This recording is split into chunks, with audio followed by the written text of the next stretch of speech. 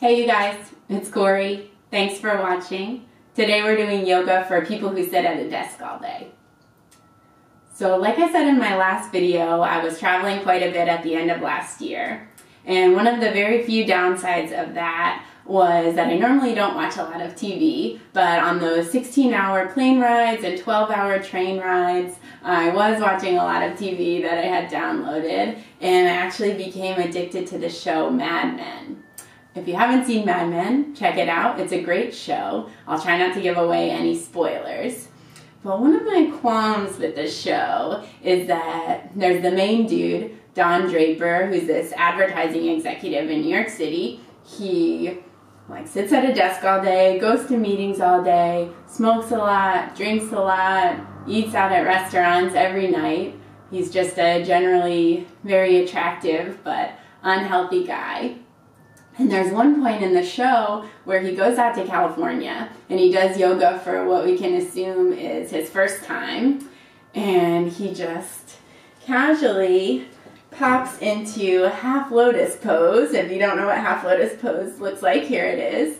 And he's just sitting up, really straight spined, calmly and peacefully enjoying his half lotus.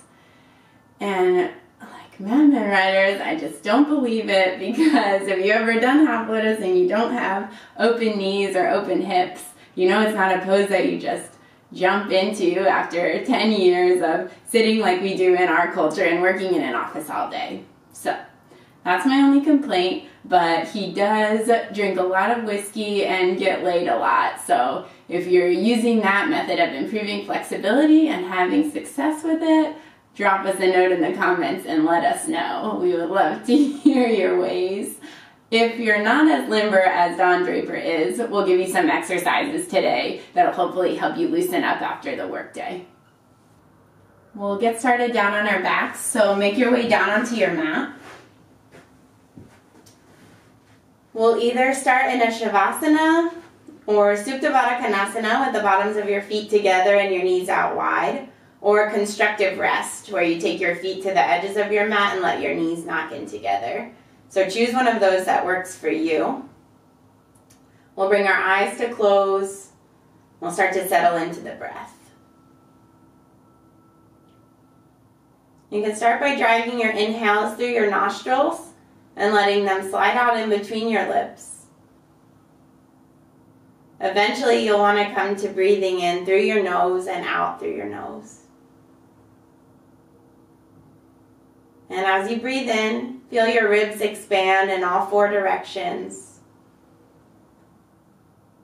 As you breathe out, releasing all the breath, finding somewhere on your body where you can grow a little bit softer.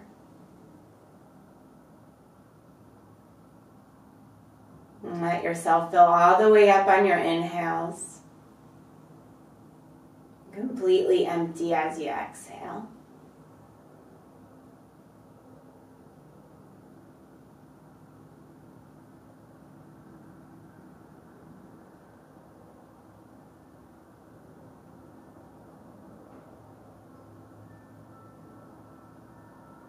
And stay here for 5 more rounds of breath, starting to listen to your own body's rhythm, and it's taking note of how your physical body's doing today, along with your emotions and how your mind is working at this moment.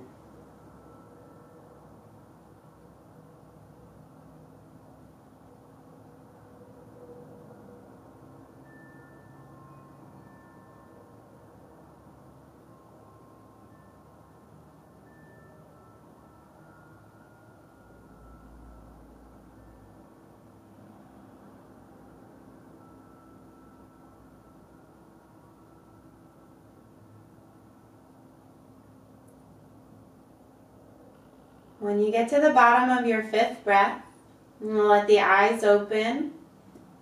Use your hands if you're in Supta Baddha Konasana and gather your knees up into your chest. And we'll give them a nice squeeze in, lengthening the tailbone down towards the mat. And then we'll bring the hands to the tops of the knees. We'll start to draw them apart from each other And pull them back in towards your chest, almost like you're rowing a boat with your knees. Moving the hip around, starting to loosen up into the hips. And we'll take a few times in this direction and then we'll switch it up to go the other way. Really paying attention to the way the ball's moving around in its socket. And giving some extra attention in any areas that feel tight or just a little bit sticky. And we'll hug the knees back into the chest. Give them a nice squeeze. We'll lengthen the legs down towards the bottom of your mat and stretch your fingers up overhead. Nice full body stretch. And we'll start to walk the fingers, both sets, over to the right side. We'll bring the right leg out to the right, and either bring the left leg over to meet it or cross left ankle over right. And we'll give a nice stretch into the left side of your body, just gently tugging on your left fingers with your right hand. And breathing into the left side of your ribs, creating a little bit of extra space there.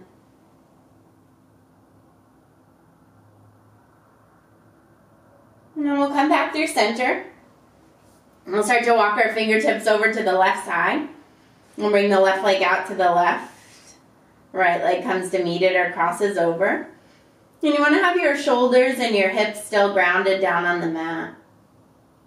And we'll give a gentle tug over to the left. Now we're stretching into the right side.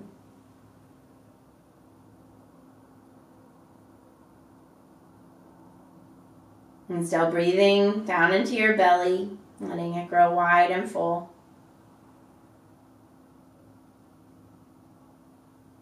And come back through center. One more time, stretch the fingers and the toes as far apart as you can. And we'll hug the knees back on into the chest. We'll make our way to a tabletop position, either rocking your way to get there or rolling over onto your side.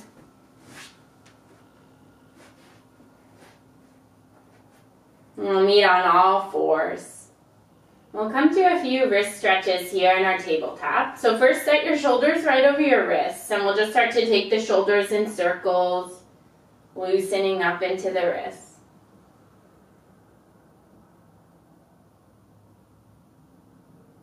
And switching it up to move in the opposite direction. And just feeling what the situation is like in your wrists, maybe only making tiny movements. They're very sore, very tight.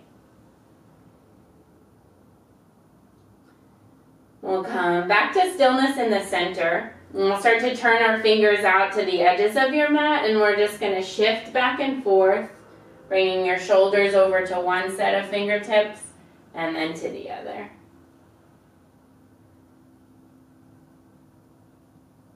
And keeping a little tiny bend here in your elbows so you're not fully locking them out.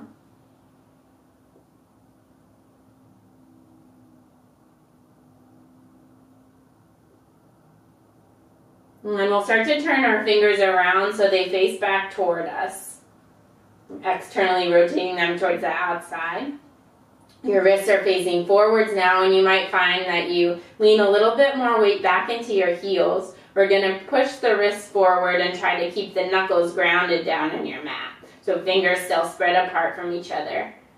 Palms pressing down. And this could just be the tiniest little movement. Notice how you feel, avoiding any pain, but you should feel a nice stretch.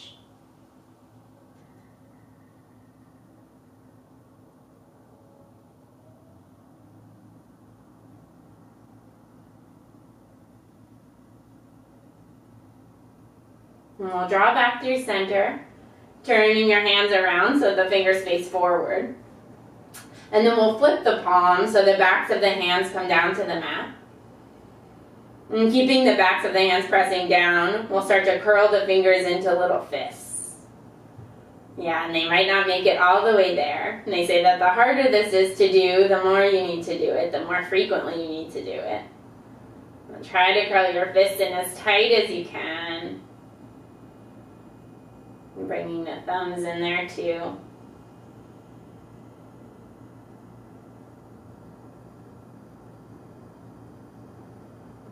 And then we'll release the fingers. Flip the hands back over. We'll take them up like little tents, pressing finger pads down into the mat, and then we'll just start to snap the fingers together. A couple times here.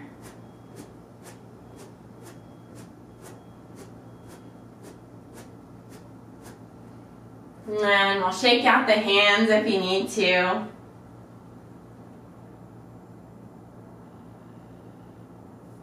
And then we'll come to sit back on our heels. And you can also come to a cross-legged seated position if this doesn't work out for your knees, sitting up on your heels like this. We'll stretch one arm out in front of you, palm facing forward, wrist toward the sky. We'll try to spread the fingers wide, keeping them engaged, and we'll draw back on the fingers, pressing the wrist away from you. Breathing in and out.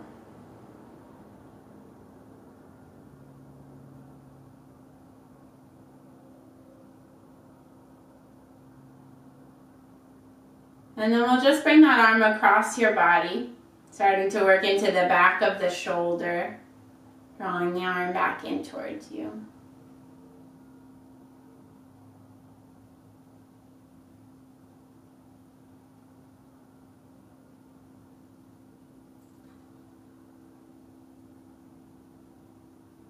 And then we'll lower that arm, extending the opposite arm out in front of you, fingers facing down. We'll just use the other hand to draw the fingers back in towards your body. Press the bottom of the palm away.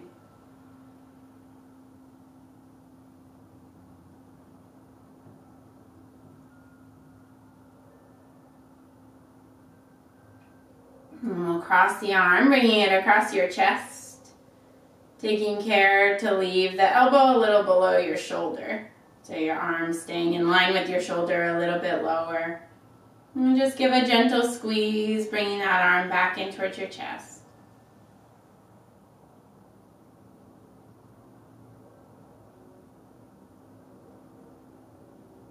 And lower both arms down by your sides.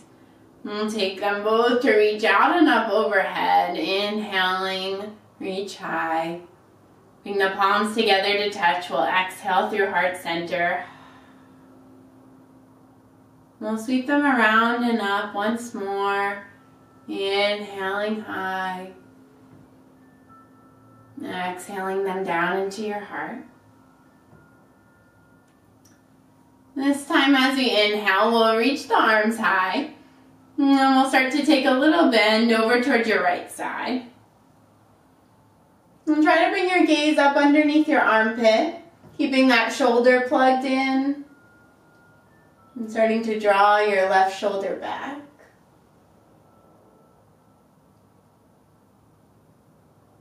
And we'll take one more inhale and exhale here. And we'll reach both arms up and over.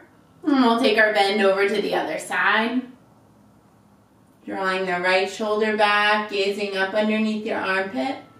Thinking about reaching up and out, lengthening through your spine instead of just crunching down into your left side. And we'll come back through center. We'll start to walk the hands forward on your mat. And just folding over your knees or your shins if you're cross-legged.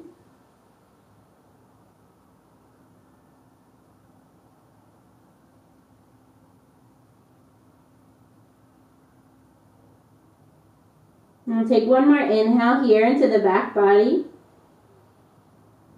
And on your exhale, we'll walk the hands back up towards center. Coming back up to a seat. We'll make our way back onto all fours. Resetting wrists under shoulders, knees underneath your hips. We'll take a couple of rounds of cat and cow pose here. Tucking your toes under, leaving them untucked. We'll inhale to drop the belly down. Lift the gaze up, draw your shoulder blades back towards your tailbone. And on our exhale, we'll round the back, tucking chin in towards the chest, shifting your tailbone down towards the mat. And we'll alternate a few more times back and forth between our cow pose, breathing in, Our cat pose, squeezing the breath out. We'll take that a few more times, adding in any sways of your hips or shifting your neck from side to side. Anything that feels good on your spine, making it a little more organic in your movement.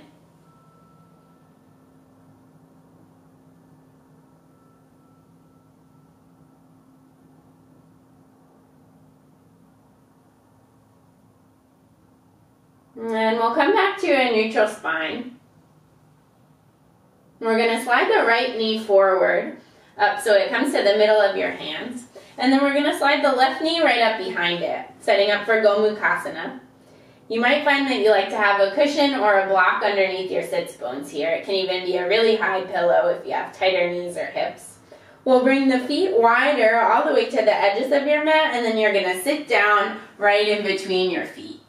Working to stack one knee right over the other. And sitting your spine up tall, grounding down through both sits bones on something.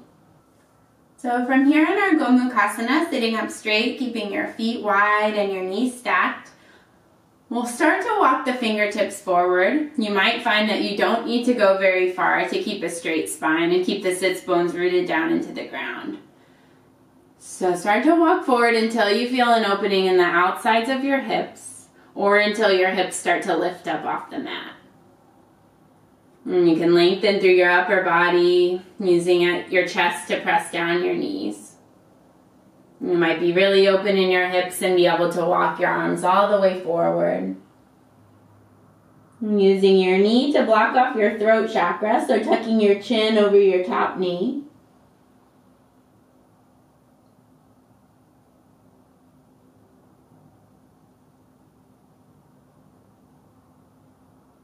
And taking long, smooth, slow inhales and exhales.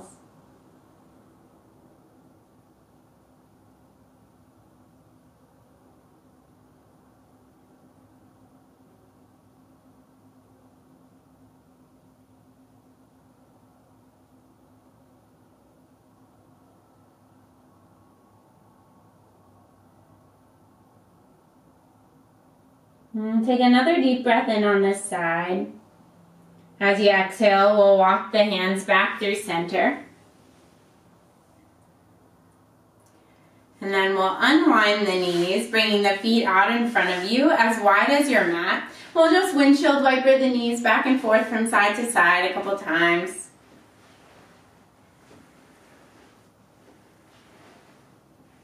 And we'll cross at the ankles or make your way back to all fours.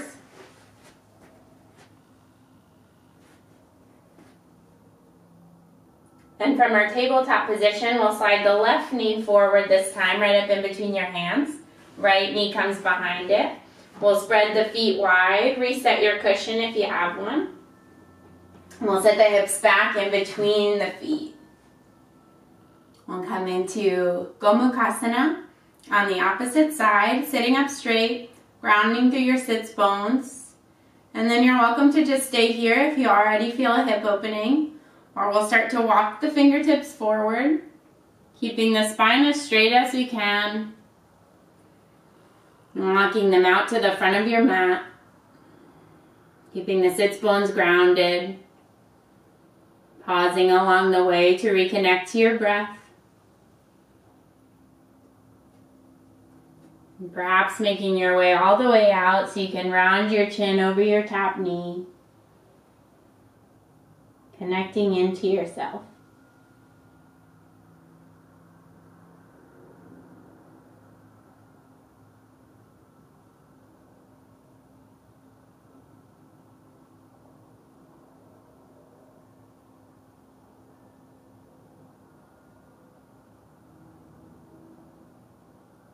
And we'll draw another breath into the back of the body.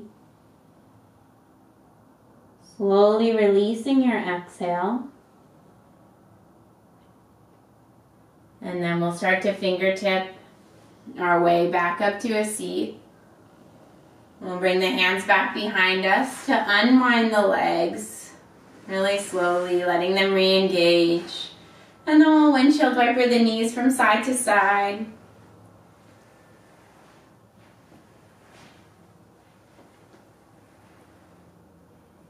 And we'll come to bring our legs to cross.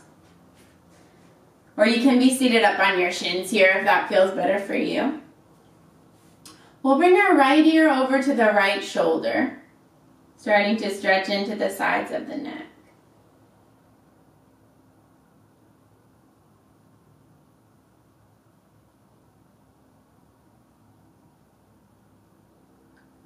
And we'll start to bring our left fingertips over to the left side, pressing the finger pads down. If this is too intense, you can release the hand, just let it drape down by your side. And we'll start to look down towards our right knee.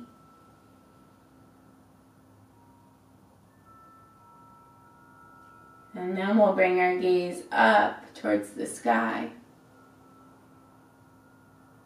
Moving really slowly here, listening to what your body tells you. And we'll shift the gaze back down. And we'll start to roll our chin in towards our chest. And we'll release the left hand back to your knee. Left ear comes over to your left shoulder.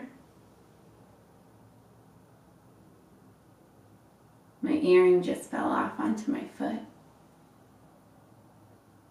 And then we'll stretch the right fingertips over to the right side. Doing a stretch in the right side of the neck this time. And we'll bring our gaze down towards your left knee.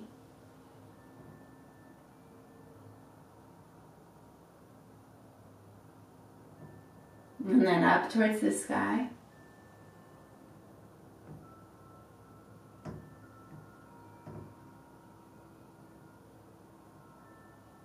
And bring your gaze back down. And let your right hand find your knee again. And we'll just take these little half circles back and forth from shoulder to shoulder.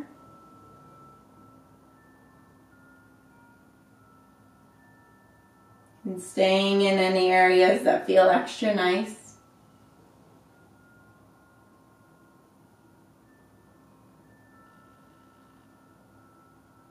And if you're really open in your neck and you're looking for a little bit more, you can start to make it into a full circle. And we'll take that around a few times.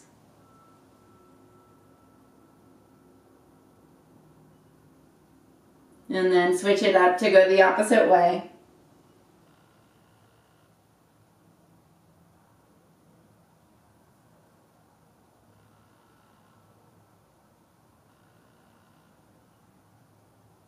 And once your chin makes its way back down into your chest, we'll start to lift back up through center. From your cross-legged seat, we'll extend the right leg out to the right side. Your left foot will come down to your right inner thigh. We'll pull any flesh out of the way of your sits bones. And then start to rotate so your belly button comes right over your thigh. And reach the arms up overhead. And we'll start to fold forward towards our right foot. And you may find that you just grab onto the shin here. Or you can grab hold of the bottom of the foot. Or just let your arms hang down by your sides. And we'll think about drawing forward, bringing the heart towards the top of your foot rather than rounding into your low back. And keeping your chest facing towards your foot is flexed, stretching into the back of your hamstring.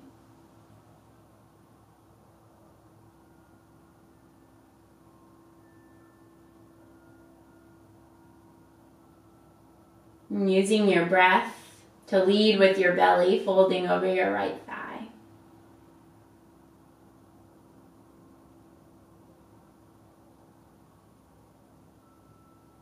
We'll take another inhale on this side. Start to make our way back through center. And we'll switch out the legs, bringing the left foot out straight. And the right foot comes into your inner thigh. We'll shift belly button over thigh, pulling flesh out of the way of your sits bones, and then start to fold over your extended leg, reaching out for whatever you can grab onto, whatever is within your reach.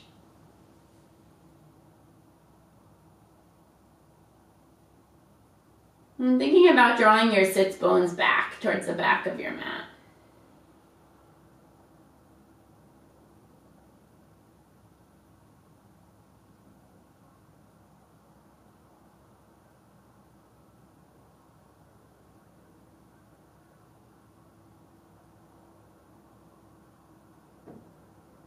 And we'll take one more inhale here. On our exhale, we'll walk our way up through center. We'll bring the bottoms of the feet together and the knees wide. And then walk your feet as close in towards your pelvic area as you can. We'll open the feet up like you're reading a book. And then start to lengthen your spine, root down through your sits bones. And we'll just draw the heart forward. Trying to lead with a flat back. You can even use your elbows to press your knees away from you.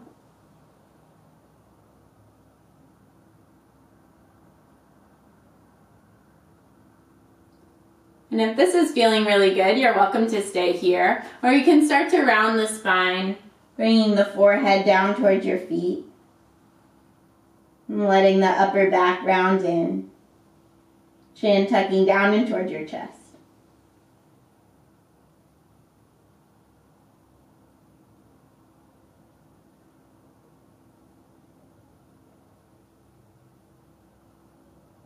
And take another breath in here, feeling it fill up in between your shoulder blades.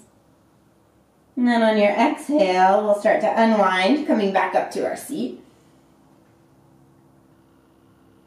We'll bring the hands down to close up the knees like we're closing up our book. Then you'll grab hold of the backs of your hamstrings and make your way down onto your back. We'll draw the knees up into our chest. And we'll keep hold of the right knee as we extend the left leg straight. We'll come into a reclined twist, crossing your knee over to the other side of your body. We'll extend your arms out wide like a T, or if you're too close to the wall like me, take cactus arms. And then your gaze will look away from your knee. And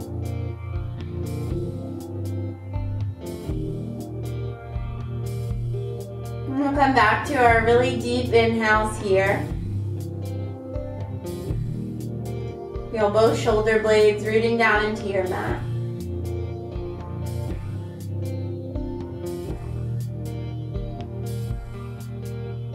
And if when you turn over you find that there's a lot of space here between your knee and the floor, you can always bring a blanket or a pillow or a block underneath that knee.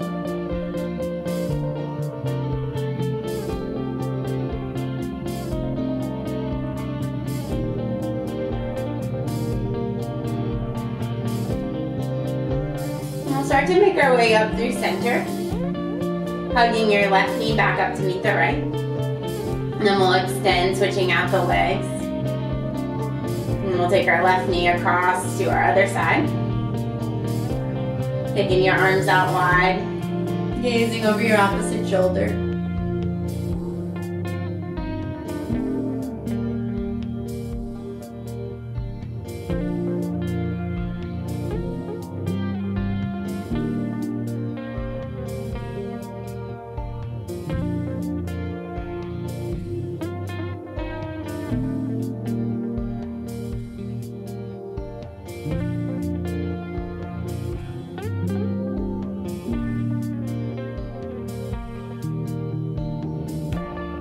Make our way back onto our backs. And we'll draw the right knee in to meet the left. And we'll take a happy baby pose here, reaching in between your knees, taking the insides or outsides of the feet, knees in towards your armpits. We'll rock from side to side.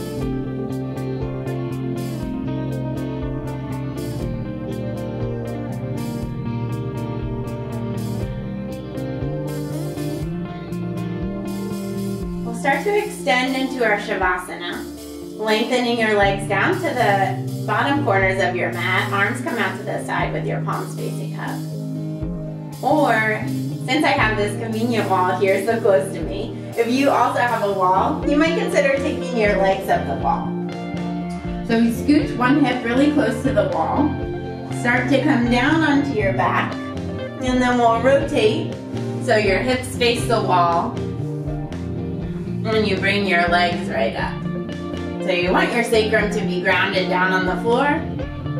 Legs going up the wall. And we'll close our eyes, settling down into your final resting pose. Whether it's with legs up the wall or in your Shavasana, and letting your full body relax.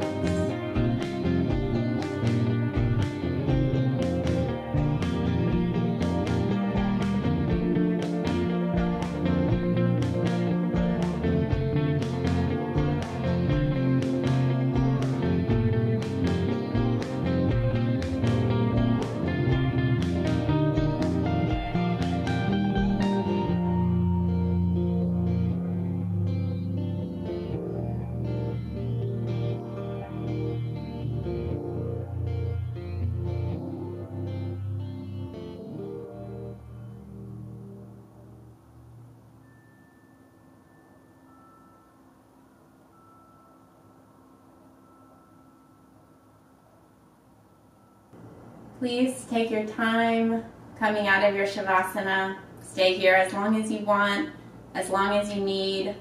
Hopefully we've got you feeling loose and limber like Don Draper in California. If not, feel free to watch this video as many times as you like. And if you do like it, please like it or leave your comments or suggestions for videos that you'd like to see. Thank you so much for watching. The light in me honors the light in you. Namaste.